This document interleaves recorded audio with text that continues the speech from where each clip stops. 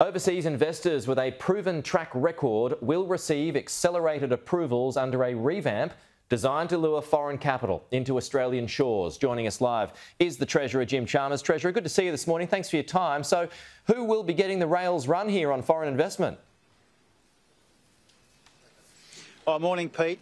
What this overhaul of our foreign investment framework is all about is strengthening it so that we can minimise risk, but also where there is investment which is clearly in our national interest, to streamline it where we can. What happens right now is the system gets more or less gummed up by spending a lot of time and resources on low-risk proposals. We want to spend more time and effort and energy and resources on the higher risk proposals in some of our critical industries, and that's why we are substantially strengthening the foreign investment regime, making it more robust so that we can minimise risk and maximise the right kind of investment. OK, the concern from the opposition, and they've already been on about this today, and while it does support foreign investment when it's in our national interests, their concern is that by favouring preferred industries, you make things harder for other industries. Is that the case?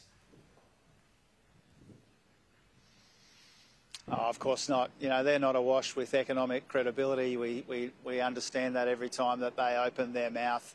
You know, if they don't want Australian workers and businesses to get a bigger slice of the action as the global economy changes, they should just say so. That's what a future made in Australia is all about.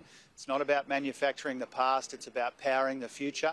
It's about making ourselves an indispensable part of the global net zero transformation. That's what the future made in Australia is all about.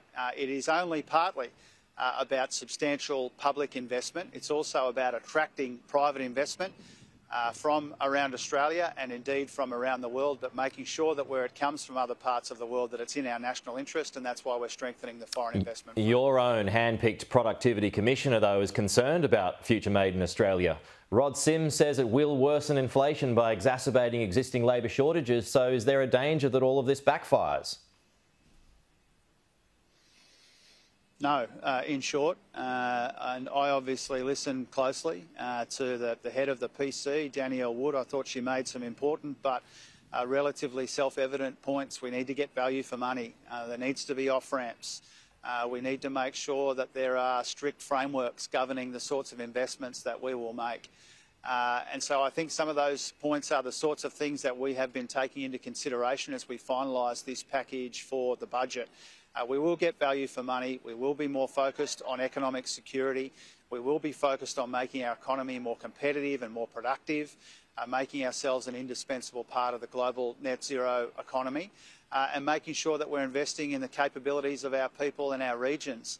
These are the sorts of very strict tests and frameworks which we intend to legislate, which will govern our public investment in these important objectives. But again, recognising that the public investment is not about replacing private investment, it's about attracting it.